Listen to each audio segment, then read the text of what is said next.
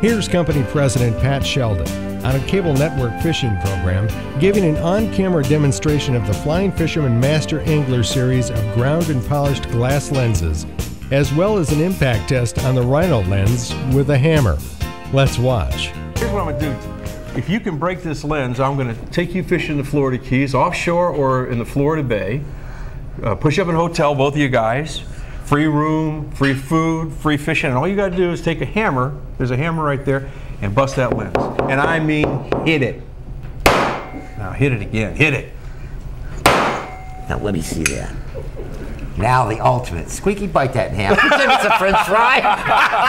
Oh, no. I can't even bite it. But you know, in the world of flying incredible. lures, bucktails, jigs, hooks, fish hooks, razor sharp laser points, what you really want is good protection in your eyewear. Protection. You know?